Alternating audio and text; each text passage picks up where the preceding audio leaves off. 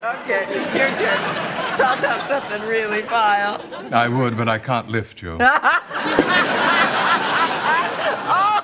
that was about me. Welcome to MsMojo. And today we're counting down our picks for the top 10 most savage moments from The Nanny. Now, this steak is a little tough.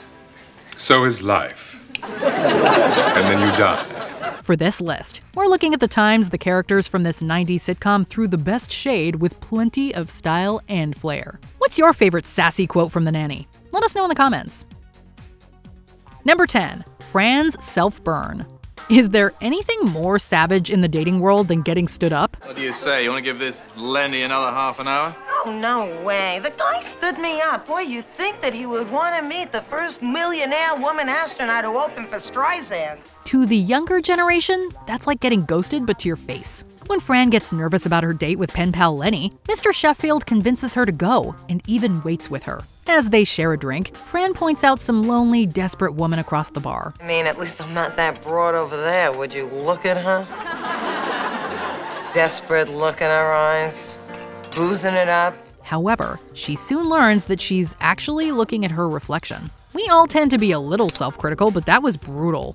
Fran eventually gets an explanation about her date's absence, and all we can say is poor Lenny. When I came in and saw you with that great-looking guy, I knew I could never compete with him. The only person to emerge unbruised from this situation is Mr. Sheffield. Number 9. How Val mentally declutters. Val's not exactly the brightest bulb, but she means well, which provides plenty of hilarity. It says size 9 in the color moss. 9 MOS means 9 months, sweetie. Well, forget it. Some will be over by then. As Fran prepares to find out the sex of her baby, or babies as she'll later find out, Val offers some tips to help her find peace of mind. She shares that she uses visualization to declutter her brain. All of it. Which actually explains a lot. I visualize a tiny housekeeper walking in my ear and cleaning out my whole brain. I cut it back to once a week, Val. Fran suggests that perhaps she cut back on this routine as her imaginary housekeeper is maybe a little too thorough. All we're saying is that Val must have one powerful imagination. Maybe you should go with Brighton on all these college tours. Yeah, you know what? I think it would take your mind off all your worries. That's a fantastic idea, Val. It might be harsh, but hey, we were all thinking it. And we are sure that Fran meant it from the heart. Number 8. Grandma Yetta gets more action than Cece. Niles practically torments Cece as a hobby. Maxwell, I have found the perfect subject for our one-person play. Your sex life. And one of his favorite subjects to make digs about is her non-existent sex life. In a particularly savage comeback, he suggests that she's been alone for so long that one side of her bed is gathering dusts. Oh, don't you have something to dust off? How about the left side of your bed? In this episode, Cece's elated that Fran and Mr. Sheffield are at odds and thinks nothing can bring her down. But Niles is like, hold my sponge. He tells Cece about the activities that occurred the night before between Grandma Yetta and her lover. And suddenly Miss Babcock is not so cheery after all. Aged 80, living in a home. Got a heap o' good loving last night. And you? It's so simple yet brilliant, and definitely worthy of the bow he takes after she leaves. Number 7. Fran gets fired. For this moment, we're going back to the first episode. Not just that, we're heading all the way back to the opening scene. If you recall, she was working in a bridal shop in Flushing, Queens, till her boyfriend kicked her out in one of those crushing scenes. Yes, not only does the series begin with Fran getting dumped, but she loses her job to her ex's new girlfriend. Ouch! But it brings her to the Sheffields, and her first impression of the kids is hilariously and brutally honest. That one's got no personality. This one's got multiple personalities.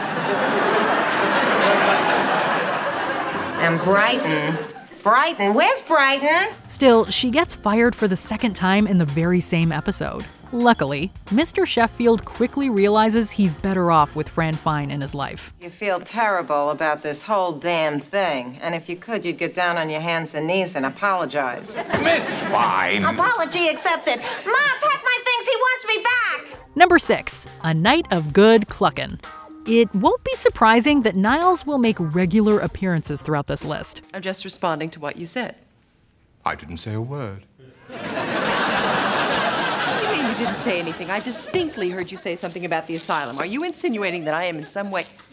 After all, he loves to mess with Cece and can often be merciless. In one particularly hysterically ruthless prank, he spots Cece creating a romantic ambiance in Mr. Sheffield's office. Maxwell, darling, is that you?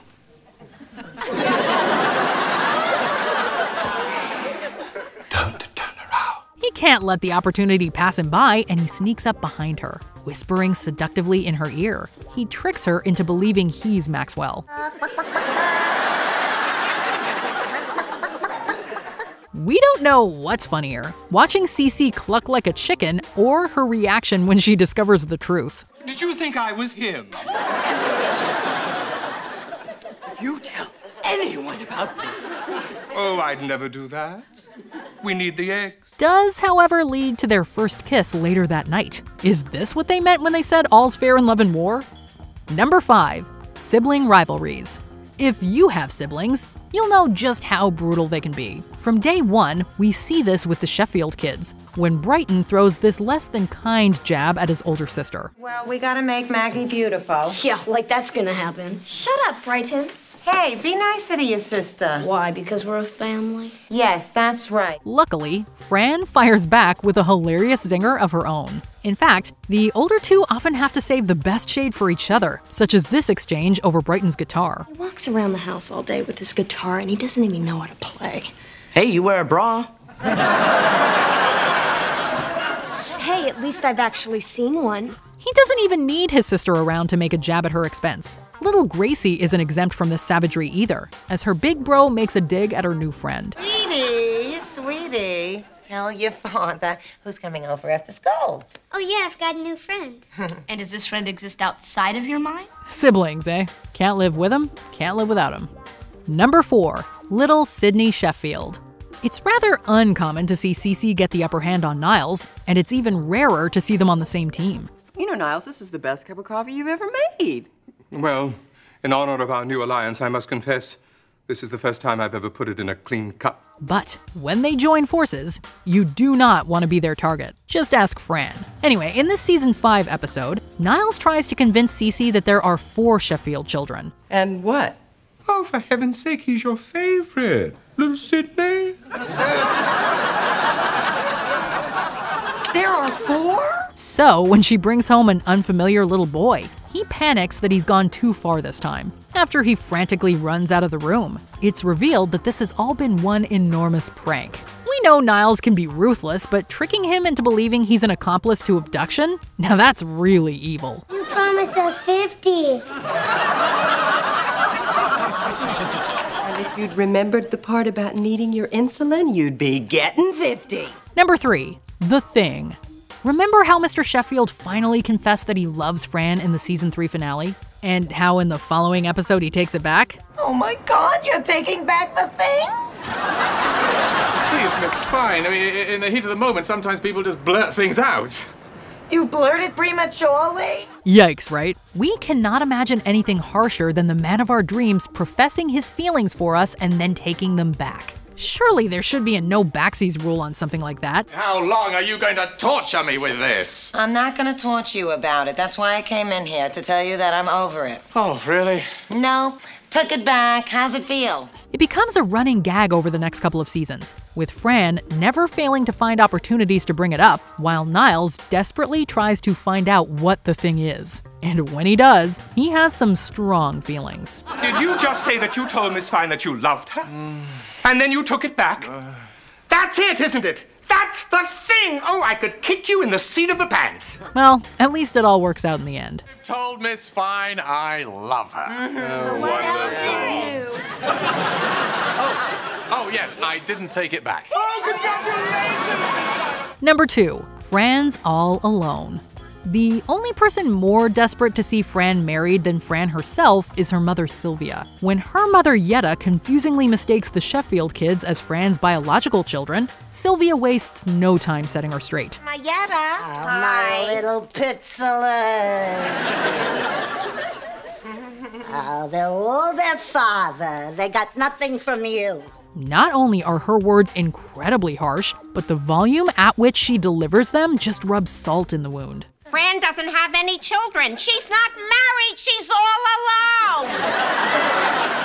Louder, Ma. I don't think they heard you. In Uruguay! Well, you might say that no one knows how to deliver a burn quite like your own mother. Of course, Fran eventually marries, and Sylvia's angry eyes during the "if anyone objects" portion of the ceremony speak for themselves. If anyone here can give good cause as to why these two should not be married, let them speak now or forever hold their peace. Do not mess with Sylvia Fine or her daughter's love life, because you will not emerge unscathed. Before we unveil our top pick, here are some honorable mentions. Fran's tight dress. Some people like to show off their curves, and others like to draw attention to their organs. You think Mr. Sheffield will be able to see my tattoo in this? Fran, he'll be able to see your liver in that. No time for divas. Mr. Sheffield teaches Gracie's classmates about the brutal showbiz world. Andrea, love, you're not blending in. You're upstaging everyone. My mother says my voice is a gift. Well, return it. Chester hates Cece. The dog isn't this woman's best friend. Oh, Maxwell, how thoughtful. Fluffy and a good judge of character. Cece isn't a fan of Fran's fuzzy coat. Those poor Muppets. Oh, Nanny, fine. Cute coat. How many Muppets had to die for that? A conversation worthy of garden fertilizer. Fran Fine always says it as it is. Learn how to get along with all kinds of different people, even people she doesn't particularly care for. Too bad we didn't have this conversation out in the garden. The plants would have loved the fertilizer. Before we continue, be sure to subscribe to our channel and ring the bell to get notified about our latest videos. You have the option to be notified for occasional videos or all of them. If you're on your phone, make sure you go into your settings and switch on notifications. Number 1. The Singing Telegram. Yes, Niles again. Only this time, we're talking about how he loves to fuel the flames of Cece's unrequited love for Mr. Sheffield and her jealousy of Fran.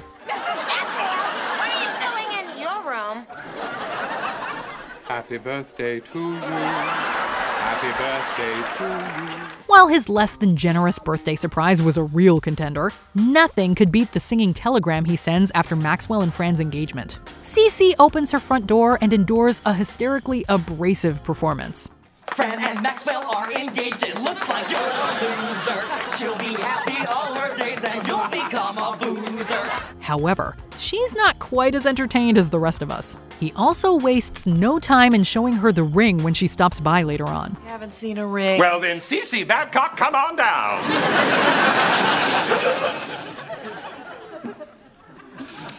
Well, it's beautiful.